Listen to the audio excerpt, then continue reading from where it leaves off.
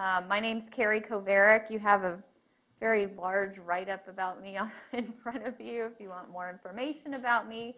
I'm a dermatologist. I'm in the School of Medicine. My specialty is in telemedicine, and more recently I've been doing more work in Can you guys hear me? In mobile telemedicine using cellular phones to provide specialty care in resource-limited settings. And that's what I'm going to be talking about today. Ryan Littman-Quinn, who just stepped out for a minute, is my director of mobile telemedicine in Botswana. He's actually here for the day, and then we're going to the telemedicine meeting. So he's in from Botswana right now, and has really been my partner in scaling this up in Botswana. So he'll be back if you have any questions for him as well. We have several people in the room that I've been working with in Botswana in telemedicine and informatics, and thank you all for coming. And so today I'm going to talk about telemedicine in general. I'm going to tell you what I've been doing with telemedicine using internet-based systems, and then I'm going to move into the mobile-based systems. We started using the internet-based systems, and so that's what I'm going to talk about first. That was kind of our platform for getting started. And then I'll transition into mHealth, or mobile telemedicine, and explain why we have gone from internet or computer-based systems into mobile or cellular phone-based systems and the rationale for that. And if you have any questions throughout the presentation, please let me know that we have time for questions, and it can be as interactive as you want. So telemedicine in the developing world. So we have a mixed audience here, so I'm going to be very basic and not try to be too medical in the discussion. In general, in the developing world, access to specialty care is a problem. So patients may be able to get to a nurse or a primary care provider in their local area, but it might be very difficult to get specialty care. So for example, dermatology. I'm a dermatologist, and there may be only one or two dermatologists in a country. For example, in Botswana, there's only one dermatologist in the public sector in the entire country. She's in the capital city. And so obviously, if you don't live close to the capital city, it's difficult to get expert dermatology care without traveling there, which is a big inconvenience. And the new field of mobile telemedicine, so using cellular phones to provide telemedicine, is a newer field and takes you away from being tied to that physical computer or internet connection and allows you to send consults using phones. So we started off providing teledermatology through an internet-based application. And dermatology was where I started because I'm a dermatologist. And here's our website. We realized that in the HIV epidemic in Africa, there was a lot of skin disease. And really, it's one of the specialties that's most needed in areas of HIV epidemics because a lot of the findings that people get from HIV are on the skin or in the mouth. And so the doctors that see these need to be able to recognize these problems. However, in a lot of the training programs, like in the US, if you're trained to be a medicine doctor or a pediatrician, you don't get a lot of dermatology training. And so there's great doctors that are trying to help the HIV patients, but just not with a lot of expertise in skin conditions. And so teledermatology was really helpful. And this was also the case for training programs in Africa. So people that had been trained in pediatrics in Africa may not have ever gotten any dermatology, yet they have these patients coming to see them in large numbers with skin complaints, and they just don't know what to do with them because there's no dermatologist. So we started this website. This is Stephen Kadu. He's a dermatologist in Graz, Austria. He's originally from Uganda. And we started this website together in 2007 with several partners. Our main partner was the Baylor International Pediatric AIDS Initiative, who started pediatric AIDS clinics throughout Africa. And this was a great place to start because we had those primary care pediatricians going to Africa with little dermatology training, seeing lots of skin diseases. So this internet application was very useful in that setting. Once we started with those Baylor clinics, which were in Malawi, Uganda, Lesotho, Swaziland, and Botswana, there was obviously a need outside of those clinics. So in the Ministry of Health clinics, in the smaller clinics, in the district hospitals, so moving away from the main city centers, there was also a need for this type of consult. So someone would come into the clinic, have a skin complaint, they would log on to this application. It's a very easy application to use. They enter the clinical information, attach some photos, and send it. Then I get an email that there's a case for me to answer. I log on to the website, I put the answer, and then they get an email that there's an answer.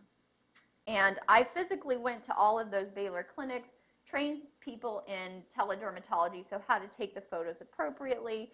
As you can imagine, some people don't think about what I'll be seeing on the other end. They could take a picture. So if he's the patient, he could stand over here and take a picture of him. I'm not going to be able to see his rash very well, and there's all this background, you know, and we're not going to see the rash. So talking about how to set the patient up with a nice background, not have a lot of distractors in the background, make sure you focus on it, have good lighting, things like that. So we train the people to send consults, and after that it sort of spread by word of mouth. And you can see that we have a lot of partners that we work with. We now have an iPhone app, and this is a more recent addition to this website once the smartphones really started to roll out in Africa. So here are the sites where we work now. We get consults from all of these countries throughout Africa because it's the only website that's free where people can send cases to get expert opinions in dermatology in Africa right now. And in fact, we just were featured in a WHO article that said we're one of the longest running humanitarian telemedicine websites. So a lot of these websites will kind of come and go because it's an easy way for consults to be sent. Just set up an easy website, have people send the consults. But in order to keep this type of service going, you really have to continue to have a connection with the people that are sending you the cases. What often happens is someone will set up a telemedicine service. The people on the ground will get really excited. They'll send a couple cases, and then it'll sort of fizzle out. So it takes this continual engagement with the people that are going to be sending you the cases. And in Botswana particularly, that I'll talk about in a while, we've been successful there because we have permanent people on the ground working with the doctors. So back to this internet-based application. Since the beginning, we've had about 1,200 consults come through from 13 countries. We also realized that a lot of these cases, well, not a lot of them, probably about 10% of these cases, I couldn't answer with confidence without additional studies. So I couldn't look at the rash and say, I'm confident that it's eczema or some other skin condition and give them recommendations. In some of those cases, I needed a biopsy or some additional study. And in a lot of these countries, it's really difficult to get a skin biopsy because they don't have labs for processing the tissue. They don't have the pathologist to look at the slides. And so we have a program that if a teledermatology case comes to me and I can't tell what it is, and a biopsy would probably give us the answer, and this person is sick, then we have them send us the wet tissue. And we have a program that we've set up so they can actually ship it through DHL from Africa. It gets to my office in about 4 days. And if it's fixed in formalin, it's deemed non-infectious by the CDC, and it can actually travel through the mail. And I'll show you some examples. So like I was telling you, we went to these countries. We did, yes?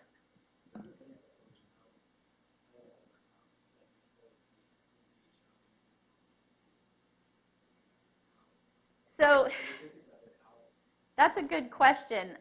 First of all, you'd be amazed at what some of these addresses are. The return address on some of these DHL envelopes is like corner of so-and-so next to the post office. I'm not kidding. It's like that's your address. The good thing about DHL is it is everywhere in Africa. FedEx wouldn't have worked as well because it's just not as widespread. But I have many providers that submit cases from very rural areas in Africa, Tanzania, Swaziland, and Lesotho, and there's DHL pickups in the middle of absolute nowhere. And the other nice thing about DHL was I was able to set up an account with them through DHL International, send the paperwork through email, like in a PDF file, to the people that are sending it to me. They just print it up, and give it to the DHL counter, and they'll ship it. So, yeah, that's what made it work. It's amazing. I've had about, I said 60, but it's probably more like 80 or so specimens sent to me over the last 3 years, and we've only had one lost. And that's pretty amazing to me. So that program, we actually pay for it at Penn.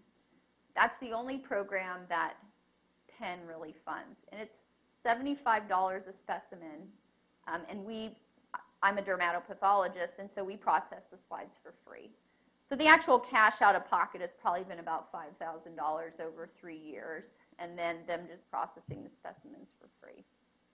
So the internet site is sponsored by the American Academy of Dermatology, as well as there's a medical institution in Austria who has been sponsoring it. And that's where the money comes from to keep the website. So here's an example of a case that we've gotten on the teledermatology website. This came from Uganda. This is actually a pretty classic case of cutaneous tuberculosis. Once you've seen it, you recognize it over and over. This is about a 10-year-old child in rural Uganda. Is there a pointer? Oops, that's not it. No pointer? I don't think so. That's okay. So if you look at the child's face, you can see the middle of the face is very scarred, and there's sort of a crusted area. This is the middle of the face. The nose has been kind of scarred down. This is all scarred, and this is the active border, this crusty area. And as it continues to progress, it just expands further and further out, sort of destroying everything in its way. And in dermatology, there's these things that you see that once you see it, you recognize it over and over. And so we received this case. We told them what it was. They started them on TB treatment, and the child got better. And the nice thing was the next time they saw a case of this, they submitted it just to let us know that they knew what it was and that they had learned how to diagnose this, which was wonderful for us to see the progression of that. Because that's our goal, really, to teach them dermatology. And in fact, the sites that submit a lot of cases, the cases get harder and harder because they know the easy stuff now, and you feel less successful because they're asking you the harder cases. So this is an example of a case that I looked at. This is a little girl in Malawi. She's 4 years old, and she had this large tumor on her stomach. And when they sent me the case, I mean, all I could say was, that looks like a malignant tumor. But I couldn't tell exactly what it was, which doesn't help us with prognosis or how to treat it. And so they sent us a piece of this tissue. They do have the equipment to do biopsies there. This one, they had one of their surgeons do the biopsies. The problem with Malawi is they have one place to process tissue in the country. It's in the capital city, and things get lost on the way there. It takes 3 months for processing. Some people never get reports back on stuff they've submitted. So they sent it to us, and we made the diagnosis of this malignant smooth muscle tumor called a leiomyosarcoma. It was related to Epstein-Barr virus, which is a virus that can cause cancer. For example, it can cause these leiomyosarcomas, and this little girl was HIV infected. And so in a lot of HIV patients, they will get virally related malignancies. And so we were able to make this diagnosis, and she had surgery and actually did pretty well. So the next stage of this was telepathology. So instead of sending us the tissue, how about I look at the slide remotely from my office? So we actually set up a telepathology scope in Botswana, where my primary dermatology association is. And this is at the National Lab in Botswana, and they can put a slide on the scope, and I can log on, and I see this screen here, and I can actually move the scope. This is the actual scope. Move the stage, change the objectives, focus in and out, take photos, and then I'll send the answer back to the pathologist and the clinicians there, and they'll get the answer. So this prevents you from having to send the tissue, but this telepathology microscope is about $60,000. And so it's not really feasible to put in every country. So in each country, depending on the level of development, you'll have a different sort of solution. In Malawi, where there's no way we would be able to feasibly get this set up and have it run reliably, we do the tissue through the mail right now. In Botswana, where we have a little bit more control, we have a good partnership with the lab there, we're able to do it this way.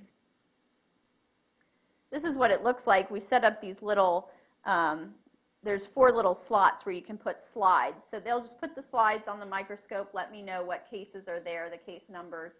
I'll log on, read the slides. Sometimes they'll give me clinical pictures, and we're able to do it that way.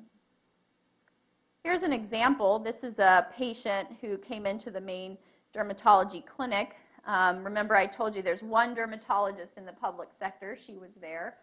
And they did a biopsy. And this is a picture that I actually took in my office here at Penn. And I could zoom in to 40x, and you can see all these little dots within this high-power picture. Those are fungal elements, little fungus infection in this patient. It's called cryptococcus, which is an infection that patients with HIV get. So we were able to make that diagnosis, and she was started on the proper treatment. Any questions about the internet-based Africa Telederm project? Mm-hmm.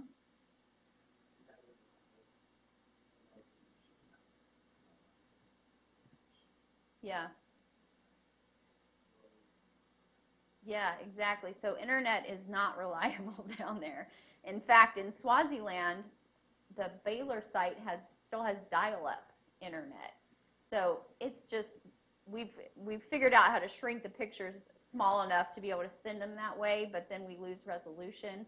And so after I talk about this section, I'm going to talk about the mobile telemedicine. So the reason we went to mobile or cellular phone-based telemedicine is because in the capital cities where we were working, the clinicians could sometimes get to reliable computers and internet. But even in Botswana and Gaborone, where it's a huge city center with great technology and movie theaters and Target-like stores, the clinicians still can't get to a reliable computer in the hospital.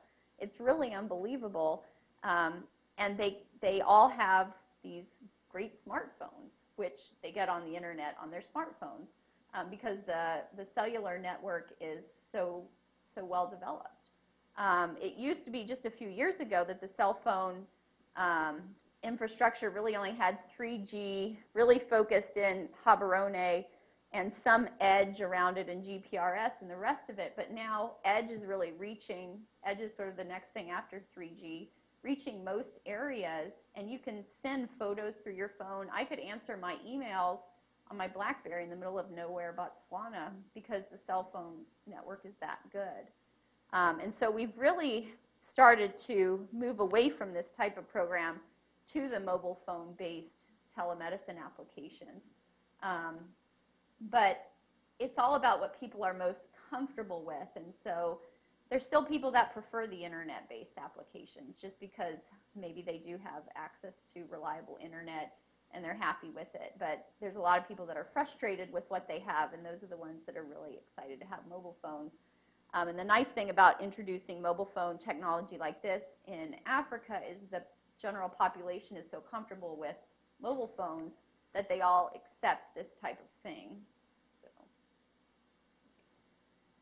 So after we did the, oh yeah, go ahead. How long was the time period between when these cases were reported in your primary clinical center to the time when it got into? You mean using the internet when they submitted, when they the entire process of when it was, sure. Whenever they were. Yeah.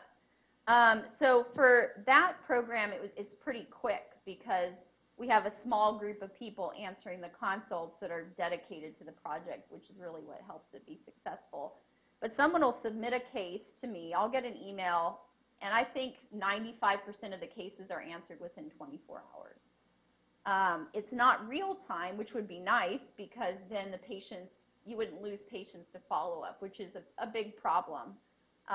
You know, they could go to all this trouble of submitting a case and then never see the patient again, and I could say, well, that patient has a life-threatening lymphoma, and then they can't find him again. So, you know, real time is really best, but that's not really feasible. And so, sorry, I missed a bit of your lecture because I came Oh, that's late. okay.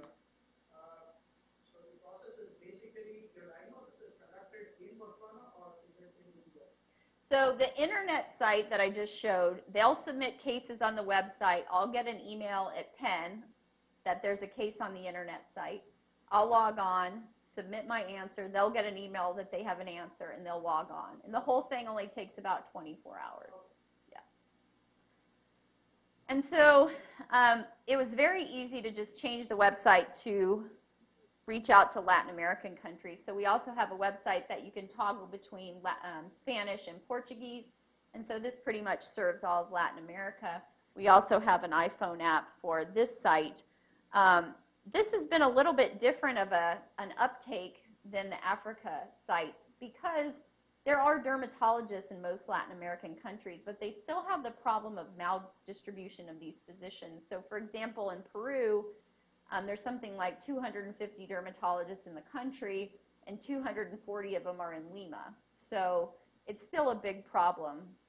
But what you'd really like to do is get those dermatologists in Lima to be the ones reliably answering the consults, which isn't always the case. We try to make the system created so that the in-country people answer the cases, but in some countries we can't find ones that are really dedicated to it, or there just aren't any. It's difficult to do.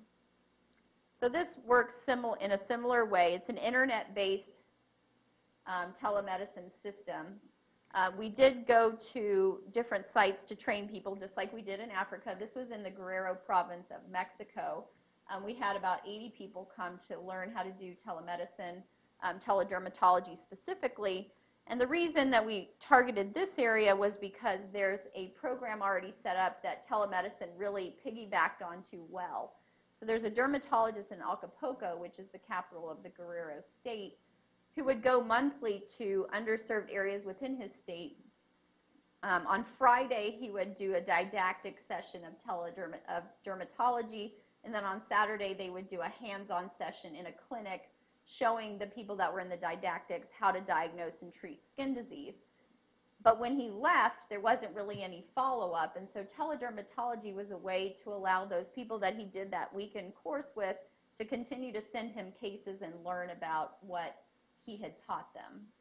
And so when there's one person like that that's dedicated to teaching dermatology, teledermatology or telemedicine can definitely be useful. So in this training session, they actually brought in a patient. So this was a patient that we had answered the consult on and had come to a successful diagnosis and treated him, and he had gotten better. The woman standing in the picture is Dr. Duran, who is actually a pediatric dermatologist in Mexico City. The case had ultimately gone to her, and she had rendered the diagnosis. And remarkably, she had described this syndrome. You can see up top is the journal article that she had written about this problem that the child had. Told them how to treat it, and he had gotten better. So there he is standing on the stage with no more skin lesions, and in the background, pictures of him with skin lesions. And he was a little shy and did very well for what they had asked him to do, but they were so excited to demonstrate the fact that this can work and help the patient in the end that it was a really interesting example. Here, of course, in the U.S., we have all these privacy laws and things like that, and it would probably be hard to get a patient to come and stand in front of 80 people with no shirt on and say, my skin's gotten better, but it all worked out. So now I'm going to talk about transitioning to mHealth, and Ryan came back in. I told them about you. Ryan's really been the hands and feet on the ground in Botswana to make all of this happen, and we've sort of been a team for the last 3 years doing this in Botswana, and it's really amazing how far we've come in that time, and it also testifies to the fact that it requires a physical presence in the place where you're doing this to really be successful. So mHealth, broadly, it's defined as using mobile devices for healthcare. That's just the general concept. There's many types of mHealth that I'll talk about in a second, and you can really use any capability on the phone for healthcare. So You've got GPS on your phone. You can track epidemics or outbreaks or where patients are, things like that. You can do SMS texting for appointment reminders, image capture for telemedicine like we're doing with either photos or video. All kinds of things can be done with phones for healthcare. And there's a lot of stakeholders in mHealth. So there's the patient who's ultimately benefiting from this. There's the doctor who also benefits because they have a way to get an answer for their patient. There's the governments, like in Botswana, who has a national healthcare system, who now has a more efficient way to get specialty care to their patients, and it's also money saving. And then many other groups that are stakeholders as well. And like we talked about a minute ago, we've sort of tried to implement computer and internet-based technology in many of these countries, and it ultimately has caused people to sort of leapfrog over it because it's really been not so successful, and go to something like mobile phone-based telemedicine or mobile phone-based technology, because that's really what's scaled up and useful in these countries. So these are all the types of mHealth applications. We really focus on diagnostic treatment and support, so telemedicine through using cell phones. But there's all kinds of mHealth applications out there that I just mentioned. So like I said, we focus mostly on mobile telemedicine, although we are branching out a little bit now. But just to give you an idea of the workflow of how mobile telemedicine works, a patient will come in. If they have, say again, a rash that the clinician doesn't know what it is, the clinician will pull out the phone, open the application, enter the clinical information, take the photos, and submit the case. I'll get it, just like I did for the internet-based application, I'll get an email that there's a case, and I'll log on the internet. I could also log on to the phone to get the answer, but most of the time the experts are in a developed city and it's easier to get onto a computer. We have some people that log on to tablets as well because they have a bigger screen. You can see the pictures and things like that just fine. So the expert will log on, look at the case, answer it, and the answer actually goes back to the phone. It can come back through email or SMS, that they can get an SMS alert or an email alert. And that's really the workflow. So it's eliminating the physical internet connection and the computer completely and just relying on the mobile phone. And when we first started working in this space, we did a study in Botswana in 2009 which looked at the acceptability of this technology by the patients. We did a study in teledermatology. We had a nurse look at the rash that the patient had, do the whole process, and then they had a survey at the end that asked them what they thought of this process. Was it okay that we pulled out a bright pink cell phone and took pictures of their skin? Sometimes it was genital areas, the face. The patients were highly accepting of this technology. I think there was one person who said, I'd prefer not to have a frontal facial shot taken just for privacy reasons. But otherwise, we had about 140 patients in this, and they were all accepting, which tells us that culturally it's okay to do in Botswana, at least from that small sample size that we had. We also did a concordance study. So just 3 or 4 years ago, the American Telemedicine Association had a consensus statement that told you how to do telemedicine and teledermatology, and it explicitly stated that they didn't support or sort of encourage the use of cell phones for telemedicine. And the reason was privacy issues. The cameras weren't up to snuff. They weren't as good as cameras that you could get otherwise.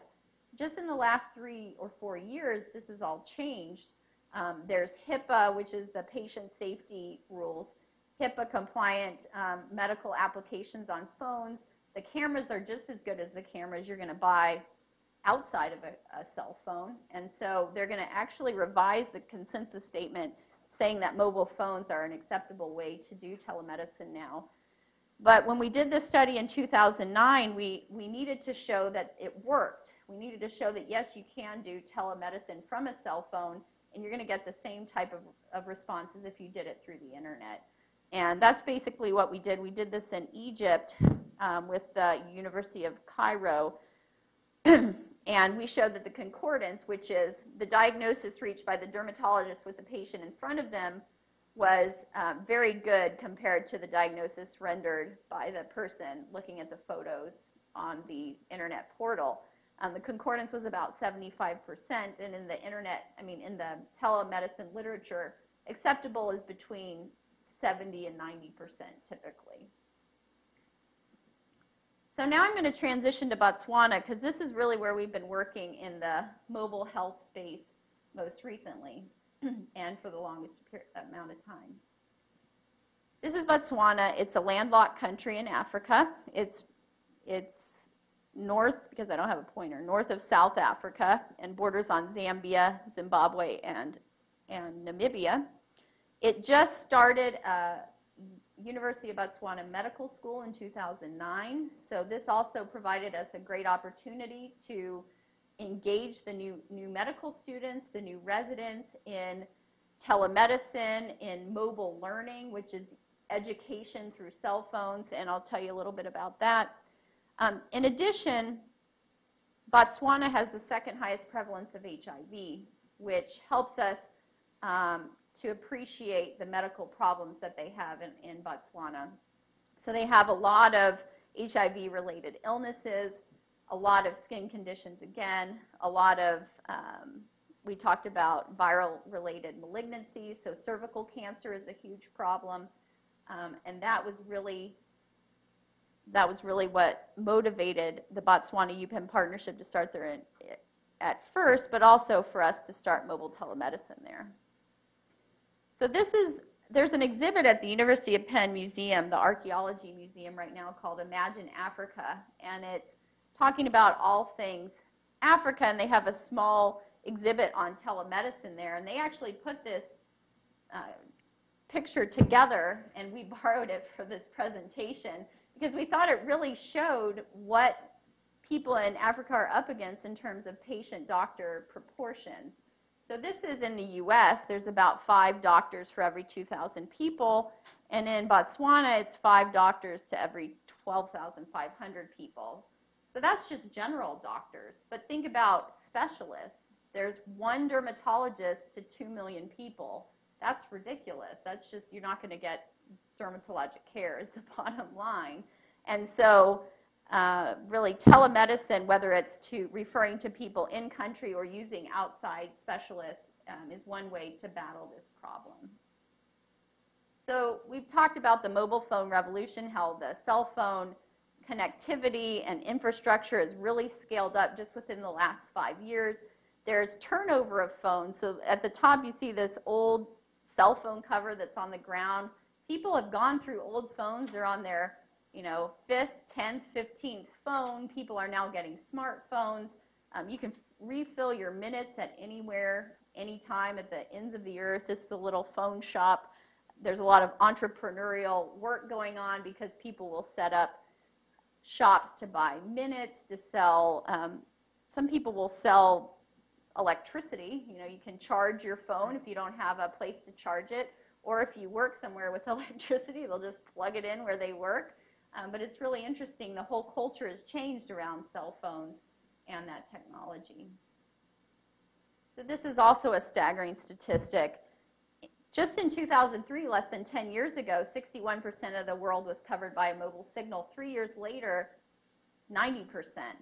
It's really amazing that we're witnessing all of this in our lifetime. It's one of the most scaled technologies that we can think of in the history, and the fastest that this has happened.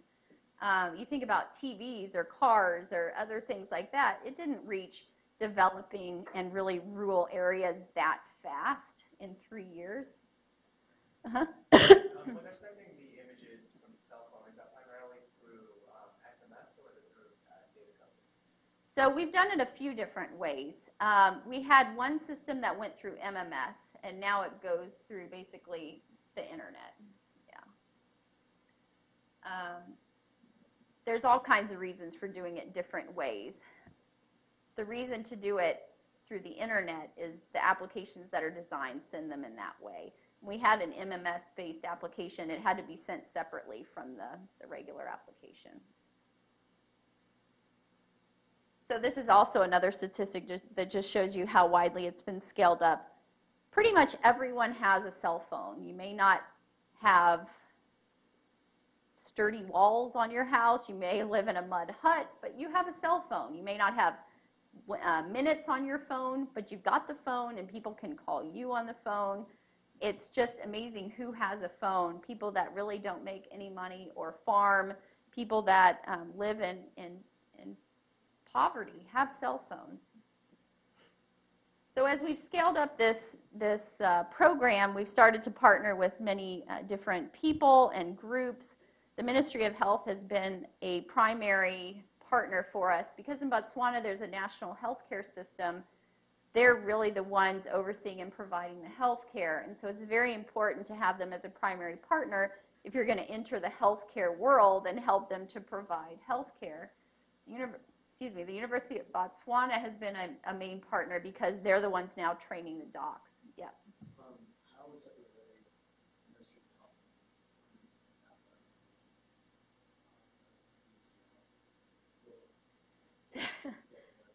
Yeah. So Ryan, I'll let Ryan answer that because he's been there the whole time.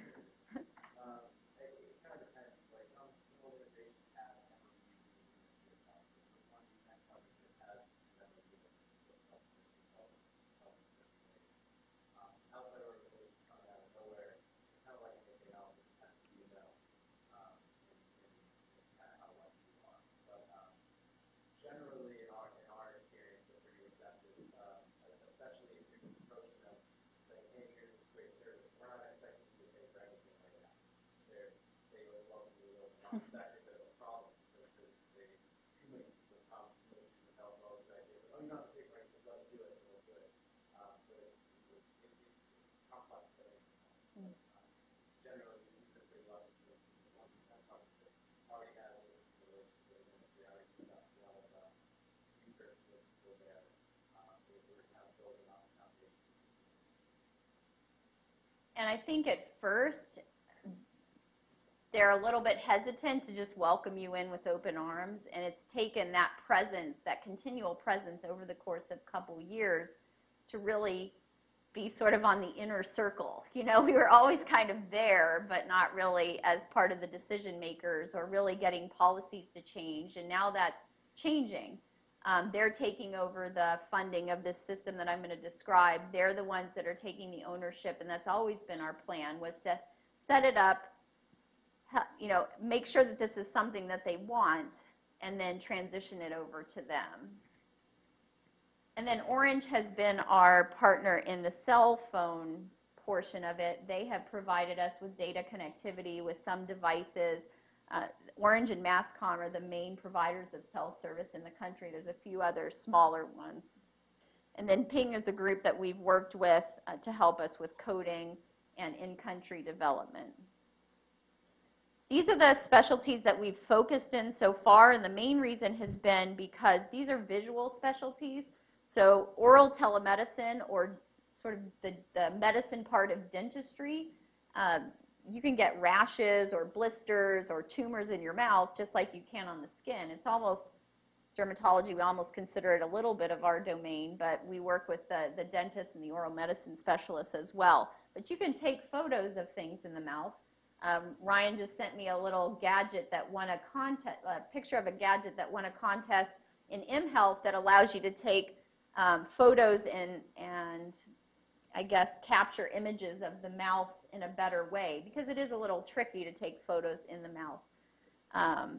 Cervical cancer screenings, you can photograph the cervix. It seems like it's a little more difficult. It's not just out there on the skin, but with a proper exam, you can take photos and do cervical cancer surveillance. Teledermatology we've talked about, and then teleradiology. Dermatology and radiology have been the longest developed telemedicine specialties, really, because they're so visual. So teleradiology, you can save a radiographic image easily on a computer and send it. That's telemedicine. Dermatology, you can take photos of skin rashes and send it. That's telemedicine. Things like I guess, telecardiology, where it takes, hearing a heartbeat or looking at an EKG. Those kind of things are a little more difficult, but these visual specialties are the low-hanging fruit in telemedicine. And then we've also had programs where we've developed learning tools or educational tools, and we call those our Access to Medical Resources group. So there's also a problem with physicians or clinicians being able to access medical information in an efficient way. So not only do they have difficulty getting their patients in for specialty care, they sometimes can't even look up the information that they need to when the patient is there to help them take care of the patient. At the University of Botswana, the residents that are in training there go to sites where there may be no books, there may be no internet that works, and so really getting answers or help in the medical literature or in books is just not there. And so we've been working with them to use mobile devices to help them with that. So back to access to specialists, we've talked about the workflow of how someone would send a case with a cell phone. And here's some examples. So the top picture is a patient with a cancer of the tongue. The bottom picture is a patient with something called Kaposi sarcoma, which is a tumor related to HIV. It's also related to a virus. So as I talked about before, if you have HIV, your immune system isn't as good as it should be. Viruses get in and can cause cancer, and this is one of those incidences. Oral medicine has really been the most successful project that we've had in telemedicine because of the dedication of the people on the ground. We have several dentists and oral medicine specialists who answer the cases in Gaborone, and we've also trained and engaged many of the dentists in the district hospitals. So the way the Botswana health system is set up, you have 3 central hospitals, you have about 60 district hospitals, then you have clinics, and then you have health posts. So it's this pyramid type setup.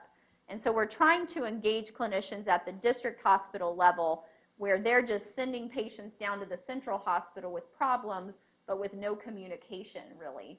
They'll send them down there, they'll eventually get an appointment, they may get surgery, but if that clinician in the district hospital could talk to the specialist or send them a picture of the patient, things may flow a little bit smoother. So for instance, the patient with the cancer, what could technically happen is this patient could just be, they could see the patient in the district hospital and they'd say, you need to go to Princess Marina in the capital for surgery.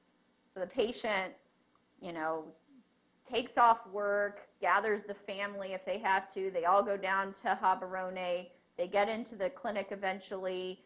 Surgery's set up for 3 weeks from now, so they have to hang around, and then they finally get surgery. But if they could send a picture of that patient and triage the patient to the oral surgeon, and he could say, yes, that's a cancer, we'll set him up for surgery in 3 weeks, the patient wouldn't even have to go down there until his surgery. So that's sort of the idea of making this more of an efficient process and helping communication between the clinicians in the district hospitals in the rural area and the consultants in the capital city. So cervical cancer screening, we did a study a couple years ago to show that the cell phone could be used for cervical cancer screening. So in developing countries, they don't use pap smears as much for cervical cancer screening like we do in the US. Every woman gets a pap smear every year, every three years to screen for cervical cancer. In Botswana, they wanted to do pap smears, but they only have 3 pathologists, and they have 300,000 women that need to be screened.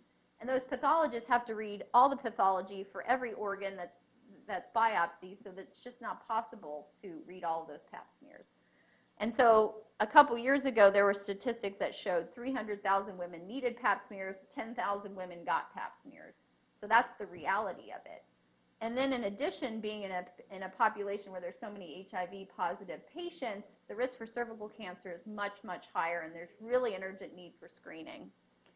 And so Doreen Ramahola Maseri is our in-country director of the Botswana UPenn Partnership and is also a gynecologist and is starting this see and treat method of cervical cancer screening, where basically you do an exam, look at the cervix, put acetic acid or regular vinegar on the cervix, and it turns the cancer white.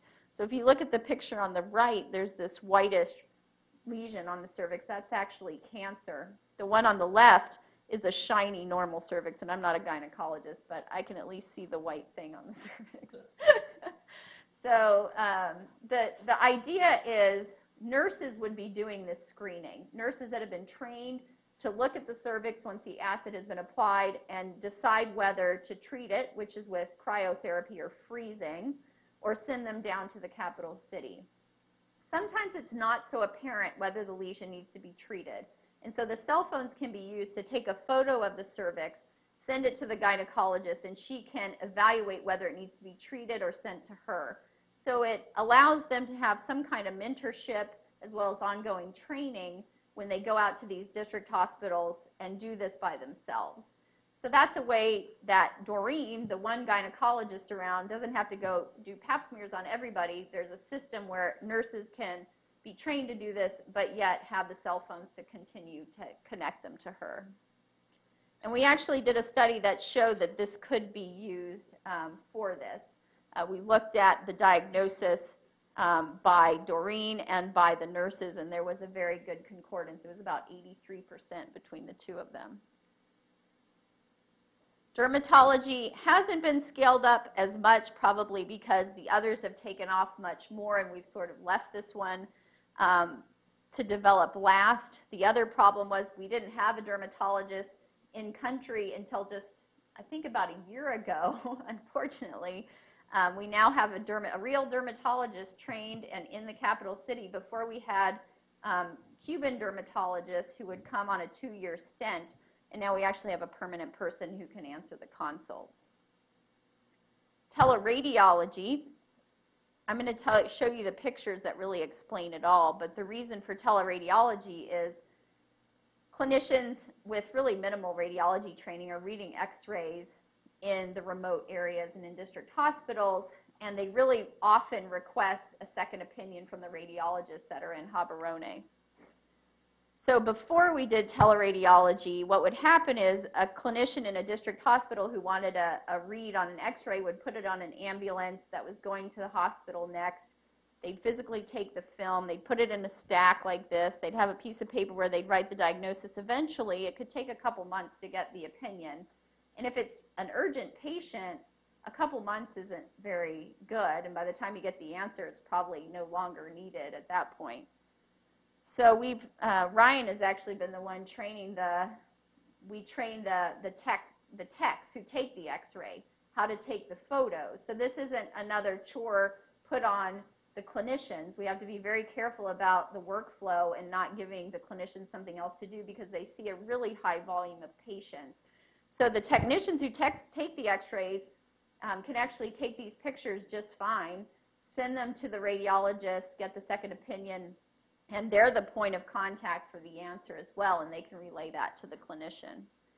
And here's Dr. Aquina and Dr. Sese, our two radiologists in Gaborone, looking at the x-rays. Any questions on that before we go on to this last part?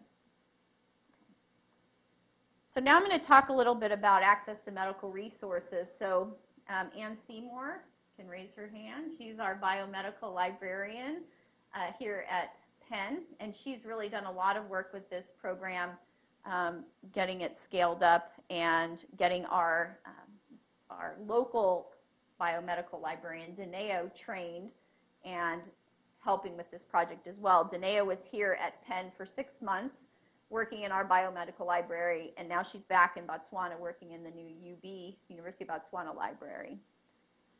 And so we've done a couple projects. The first one was our first stab at getting medical information in the hands of the clinicians with cell phones. And we worked with the National Library of Medicine, the people who do PubMed, if you're familiar with that, to create an SMS text query system of PubMed. So the idea is you can have a very low-level cell phone, enter in a text sort of code. So if you're looking for randomized control trial of asthma in pediatrics, there would be a way to type that in. They'd send it, and they would get the summary of abstracts back in text form. We also created a Java application, which was a lot easier to get through than just sending an SMS message. And then we also have our latest program, which is still running and actually scaling up pretty broadly, which is the mobile learning project with the University of Botswana. And that's what I'm going to focus on. Here's our nurses using the SMS text query system of PubMed. We did a few trainings with them, but ultimately it seemed like it wasn't very user-friendly. It was a little clunky to use. They had to remember how to type in the queries. And so we haven't really relived that project yet. We're more focusing on this project, which is the mobile learning program with the University of Botswana residents. And this project has a couple different components. So the first one is access to medical literature. So on the phones, they're loaded with these things that you can see up there, Dynamed, Archimedes, a lot of the things that we have access to in the Penn School of Medicine. So they're e-books, journals, search engines for medical information. They're all loaded on these when the residents get them. There's another component where we've developed a program called Doc to Doc, which is a group messaging system for physicians where the residents can post messages, send cases, send videos to each other, or send them to their mentors for advice. So a lot of these residents are sent to remote clinics where they practice and they're in training, but there's very little mentorship or people they can ask about difficult cases. So this program on their phone allows them to send cases to other residents or to mentors. And then the last part that we've developed for them is something called the Swinfin Charitable Trust application. So Swinfin Charitable Trust is a telemedicine application which has been running, I think, since the 90s. And it's run out of England, and there was a big donation given by Lord and Lady Swinfin to set this up. And the goal was to provide telemedicine to underserved areas anywhere in the world. It's an internet-based application. Anyone anywhere in the world can go on it, submit a case. It'll go to a case coordinator who will look at the case, decide what kind of specialist is needed, and she'll look in her database of specialists, send it out, and get an answer for the clinician. We've now created a mobile application where the residents or whoever's using this can actually submit cases on their phones. So if there's no specialist in country or there's no one to send it to or no one knows the answer in country, they now have access to this network of global experts that they can send cases to. And all of the people on there that answer cases have experience in developing countries. So it's not like they're just sending it to, the gynecologist down the street who has no idea what's available in the developing world. So it's actually, we're very excited about that. Carrie, for people who are on U.S. government funds, what do they do about the HIPAA requirements? The HIPAA requirements for these programs? Yeah, sending patient data like that. Sometimes you can recognize the patient. Right. So these are all, we develop the programs by the in-country specifications and regulations. So Botswana doesn't have HIPAA, but right now we don't have any patient identifiers in our program. It's all based on, you can assign a number to the case, but right now there's no patient identifiers. We'll let the ministry take the lead on what they'll allow us to put in there. So what we'd like to do is put their medical record numbers in there and secure them in a way that it's okay. We want it to be secure, but in Botswana we don't have to live by those HIPAA standards. But I'm going to mention a program at the end of this talk where we do have to abide by HIPAA standards. And different countries are different in terms of where they want the data stored, how they want the specifications done. In Egypt, they were very specific that their patient data for that study we did had to be kept in the Ministry of Health on certain servers, and they wanted complete access and didn't want anyone else to access it. Botswana, they don't care that much on where the server is, whether it's in a cloud or whether it's physically kept in their Ministry of Health. So it's up to the country. Yep. Where do they, is there a physical place where all this data is kept? I was just wondering also the methods, are they in a place or are they all All over the place. Okay. Yeah. So, person has a question about the rash. They would go to some place and directly to the mentor, or they would have a regular mentor for that topic? So on the phone? Yeah. So certain groups of residents have certain mentors. So for example, we launched this in a city called Mahalape, which is sort of in the east coast of Botswana. Those residents are assigned to their mentor, who ordinarily would be the person they'd come find to ask questions, but this way they don't have to call them on the phone or physically find them. They can send it through the application. And the inspiration, at least a long time ago for me, for that application was one of our Botswana U.S. physicians was telling us, the residents call me constantly with questions. Like he'll be in the middle of dinner, he'll be driving home, he'll be trying to sleep, and the phone, because they're very cell phone oriented, they'll be texting him, and he'll be like, I wish there was a way to make this a formal process where I can answer them when I want to answer them. Go ahead, Ryan.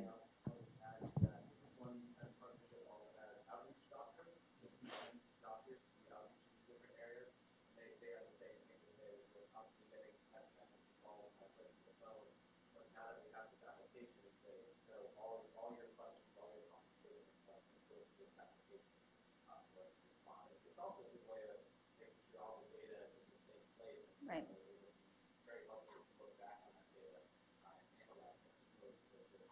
It being random calls. Yeah.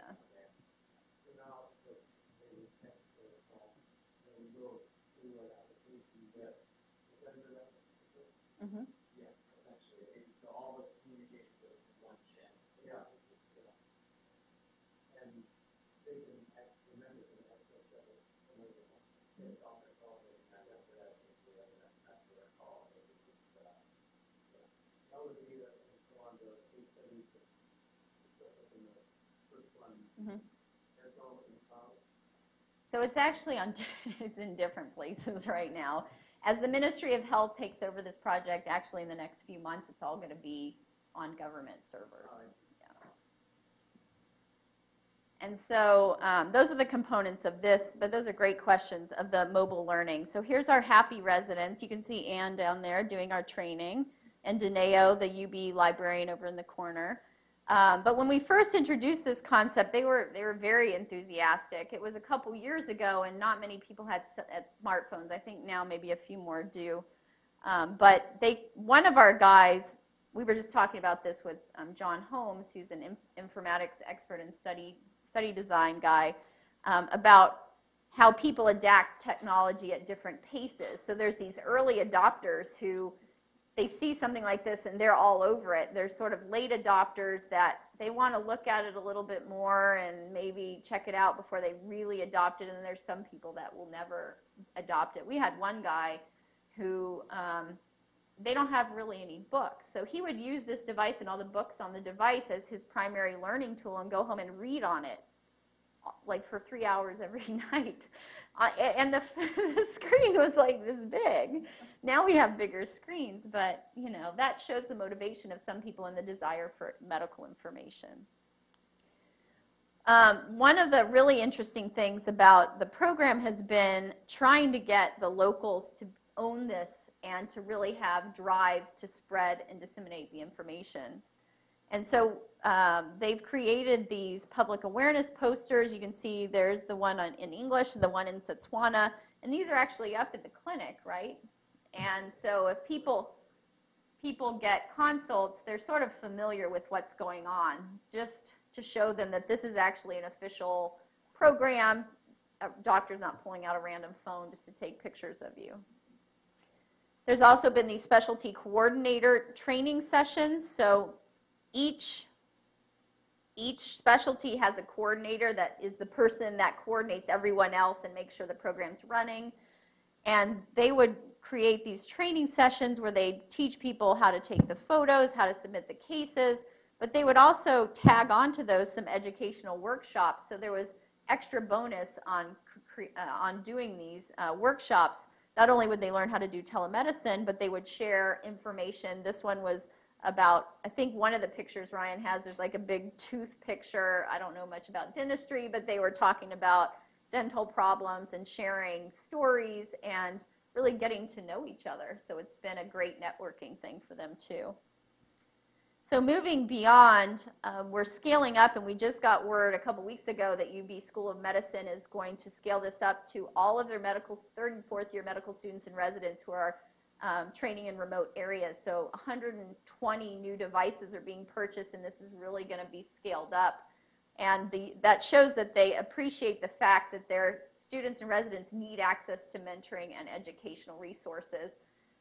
We also had Wharton go down a couple weeks ago. They're doing a cost-benefit analysis on this project because it's been successful in Botswana and it's going to be scaled up in Botswana, but we want to show that it's actually helping the government with cost savings so that when we go to other countries to do similar work, we can show that this is actually helpful not only for the patients but also for the governments that provide the care. Any questions on? That's Africa. I'm done with the Africa. We'll come back if anyone has any questions yet.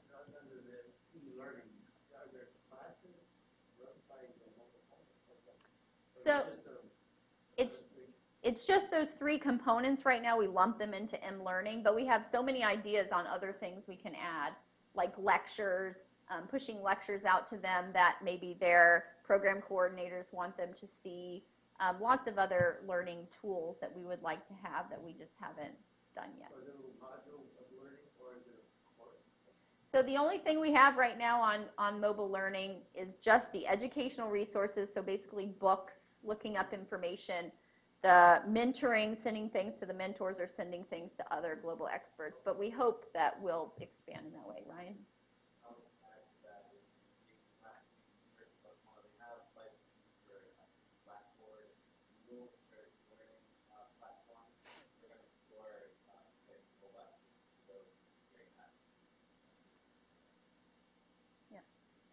Yep.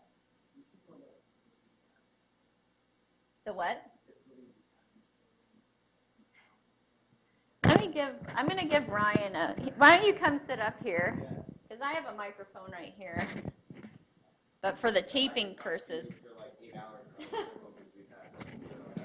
they're taping it, you need a microphone. Oh, sorry.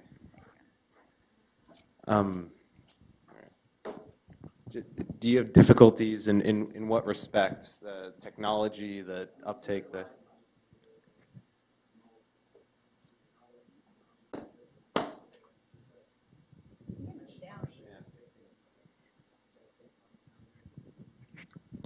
Yeah. Okay, so I'll touch upon the technology part first. So when we first... Does this work? Can you guys hear me okay? When we first started, these studies were, the technology supporting them was proprietary software supported outside of the country by a group called Click Diagnostics, specifically. And the difficulties we ran into with that when I was on the ground is, one, as proprietary software, they're the only ones who can support it, right, and who developed it. So whenever we ran into problems... Sorry. Okay. So whenever we ran into problems and experienced bugs, and believe me, no matter what technology you use, you will run into bugs and problems once you implement it in the field. We always had to turn to them, who were based in another time zone, and it was very difficult for them to support us in terms of the IT involved without having people on the ground who can actually experience. We were taking pictures of the phones and the errors and stuff like that, and there's just such a big disconnect there. So now with the scale up with the ministry, we're converting to use a system that's 100% using open source technologies, combinations of different open source technologies, all Android phones, open source databases, open source data collection tools, etc. And the stipulation is it needs to be supported by a local IT group, so an IT company that is based and operates in Botswana. And we're hoping that'll solve a lot of the difficulties we experienced from the technology side early on. What else did you ask in terms of like relationships and just like we've run into? I think challenges associated with like politics and bureaucracy and stuff like that is just completely unavoidable. I've come to realize we've run into issues with people at the ministry. People for reasons I still don't quite understand don't like our projects and don't want it to succeed. It's been an eye-opening for me actually to have to deal with these types of challenges, but just random personality and political things. Some people at the ministry they'll get very upset that we didn't present to them on a separate occasion about this one thing, whereas we were completely unaware of it. So you need to have a very firm grasp of who you need to have your project succeed, and make sure you address all of their needs that could exist. And don't assume for a second that you know all the needs and all the things that they might want. You should approach all of them personally. Other challenges, implementing with technology in the fields, giving people smartphones who've never used them before, especially spread out around the country. We've had several phones that have been dropped just on the floor in water and sanitization liquids. We've had phones that have been stolen. 2 phones have been stolen. One was stolen by a patient in a ward, took the phone and ran out of the ward. I guess he wasn't that sick. But, these are all things that you need to be aware of. So now we have new policies whenever we train people with phones. We also give them carrying cases and protective cases. Part of the training sessions now are just how to take care of a smartphone, and as opposed to just kind of giving them, just like things that we kind of take for granted. People have never held and used smartphones before. So we're incorporating these things into the trainings. Now that we're using Android phones, we're using this really great software called Lookout Security, which if you lose the phone, you can log onto a computer with your Lookout account, and it'll show where your phone is on a Google map using the GPS from the phone. So we can go find that patient. Exactly. So if phone someone runs back. off with it, even if you have the GPS turned off on the phone, it'll still work, which is great. And then similarly, one of the doctors lost the phone somewhere in his car for like weeks. And so Lookout also has a really great thing where you can log on, have your phone scream. So even if it's turned off or if the silent mode is on, it'll start ringing and flashing. So it's like little things like this. These are challenges that you don't expect going into it, but there are many there, and we're still experiencing some. Yeah. Anne? I was going to add the challenge of voting. He was trying to forget about that. I didn't want to bring this up. I had the pleasure of pulling an all-nighter with Ann Seymour, setting up all these devices once. What time we finish? At like 3 a.m. or something? The night before an implementation. Yeah, multiple in a row. That's another thing. You really can't assume anything will work in the country, in some of the countries that you work in. So I think before that time, we had set up the phones in the States and then brought them there. This time, we decided to set them up in the country, and we just ran into a million problems, and the internet wasn't strong enough to download all the content, and serial numbers, things were going wrong. So yeah, I think just having a very firm grasp of every single task that needs to be done, and trying to minimize the amount of risk with those setups is important. Yep.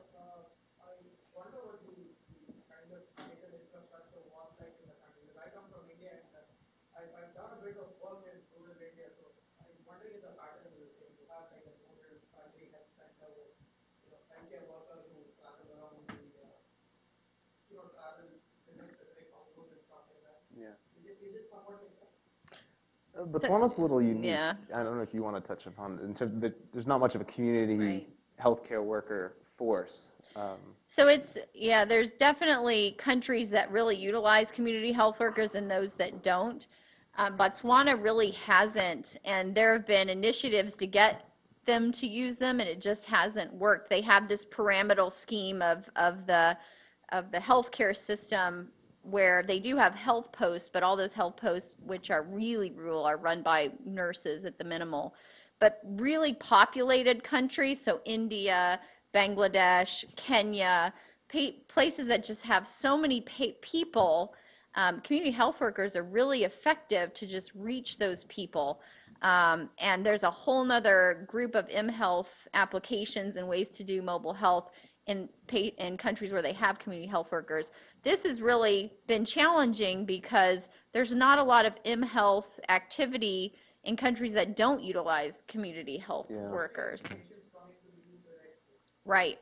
Yeah. Exactly. And the biggest problem in Botswana is people don't go to the healthcare facilities until they're so sick that they can't work anymore. One of the most fascinating cases I saw in the oral medicine project with this guy who had this little, it started off as little, I guess it was a pimple at first on his lip, and it became the size of American football. growing out to here, he only went to the healthcare facility because he couldn't see over it anymore to work in the field. That was why. It's a very, but it causes it's this very unique problem where conditions are so advanced out there by the time they actually see Right. it, as it's much more difficult to treat. Right. And we're applying for a larger grant through USAID, where one of the aspects of the grant is to engage the community and really understand why people do certain things, why people don't utilize the health system, why they prefer to go to a local healer, why they may prefer community health workers. I think it might help us understand that mentality a little better, because even if we do implement telemedicine systems, if the patients aren't going in, then we have a problem. Yeah, I would say that's just one other issue and challenge in Botswana is there is a very deep-seated cultural belief in like traditional medicine there, which is kind of difficult to overcome at times. Yeah. Yep. Would you say the fact that they haven't had medical school Right. in 2009, but they haven't had Like homegrown docs. Yeah. doctors that come back and work in the community? Yeah. It's been a, That creates yeah. suspicion, perhaps. I think that has something to do with this very recently independent, if I'm not mistaken. Somewhere in the 80s or something, Botswana was created with it. 60s. 66. Yeah. Yeah. So, okay. I just have one last little part of this talk, and I like to talk about this because the way this project came about was us learning about our projects in Africa and bringing the concept back to the U.S., which isn't usually the way things flow. We usually try and take our technology and impose them on other people in developing countries, but our mobile telemedicine worked well. We decided to use it in the U.S., and I just have a few slides. So together with the American Academy of Dermatology, our group at Penn has created an application called Access Derm, which is actually now, as of last week, on the iPhone store and the Android market. So we're very happy. You can always download it and just look at it if you'd like. You can't send cases of your acne for free. You actually have to be, linked into a dermatologist. But the reason we developed this was to provide care to the U.S. underserved populations. And so Access Derm has been set up in the pilot phase in 26 clinics around the U.S., linking free and federally funded health centers to local dermatology groups. So those clinics were sending those groups dermatology cases, and we showed that it worked. And now we have this much more sophisticated Access Derm program, which is on all of these devices, which will allow you to use your own personal phone to send us dermatology consults. So right now it's still very constrained and small because we want to make sure that it works exactly like we want it to work before we open the floodgates, because we know as soon as it does work, all of those clinics that don't have access to dermatology services are going to want to come in and find a dermatologist to join up with.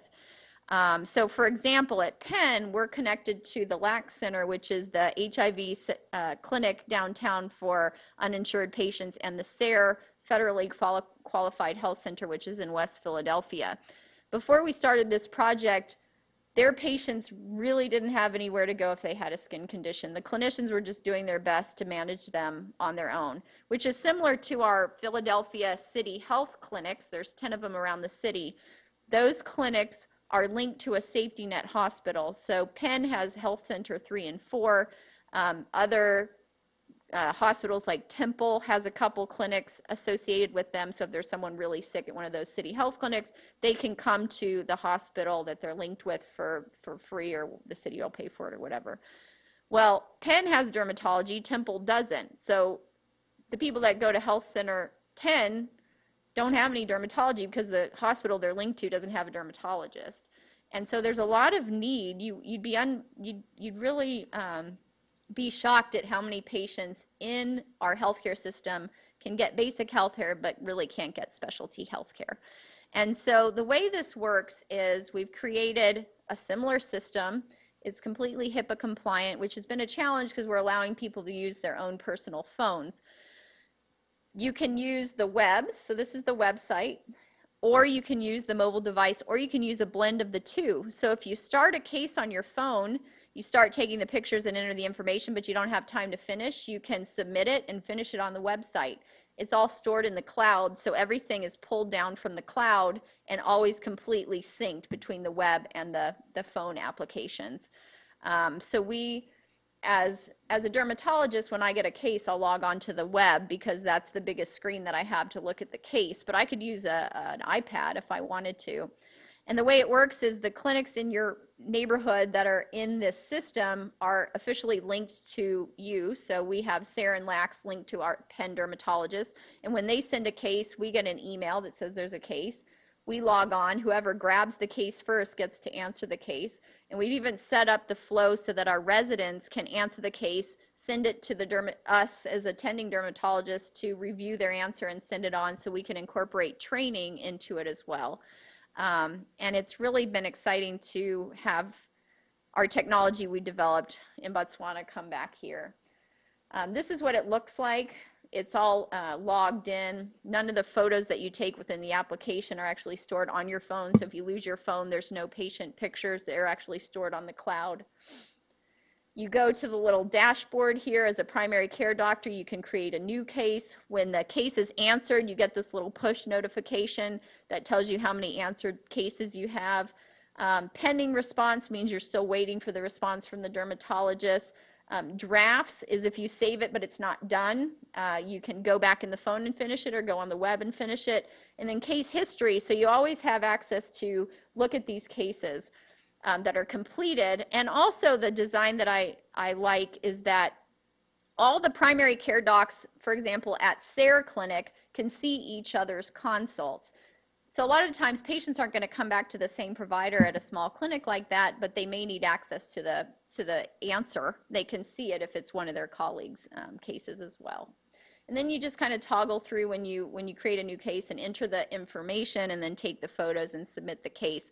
And we designed it so that it was simple enough that someone could open the application and really get through it with no training. It's a little bit more complicated on the administration side. So each clinic has someone that is the administrator and sets up everyone with usernames and passwords. That's a little bit more complicated, but just sending a case is really easy. And this is my baby. I should start putting that idea in my PowerPoint. Any questions at all? We've got a few minutes if anyone has any. Yep. Not a question, but just a comment to echo what you said about moving back what you learned in Botswana and just in a small way. We at the Penn Biomedical Library, our experience in Botswana totally drove how we looked at mobile technology and how we learned so much in this project that it really helped us deliver mobile technology, mobile resources to our students here at Penn. Yeah. I mean, a lot of the developing countries have just focused so much on mobile technology, whereas we and the clinic can get on the computer. There's a computer in every patient room, so there hasn't been that stress need to focus on mobile technology, but it's really with the newer generation students and residents, it's going to be more of a focus. All right. Well, thanks for coming. Oh, you have a question? Yeah. Oh, we've been back and forth with them a little bit about potentially collaborating in Malawi, and their main IT guy, this guy Isaac Holman. Yeah, he's a really nice, bright guy. I've been to a few conferences with him, and we've nerded out about these things a few times. They're really great at Mobile. Yeah. Right. Yep, Tony. Since the U.S. medical system is very financially driven, is there anything within this app or your teleconsultation where you charge for it or keep records, integrate with the EHR? Yeah, we haven't done that because the primary reason for developing it was the AAD's mission for volunteerism. But what we'd really like to do is utilize our experience with this application to get teledermatology reimbursed. It's a huge issue right now. Live video teledermatology is reimbursed nationwide, but store and forward where you send pictures is only reimbursed in like 3 states. California is one of them, Georgia, I think. And so we want to show that Medicaid could use this to reimburse. You know, they don't pay very much, but this takes us, it could take us 2 minutes to answer a case like this, and a dermatologist probably wouldn't mind getting reimbursed for a lower rate if it was this way. And so that's what we'd really like to get accomplished. All right, great. Thanks for coming.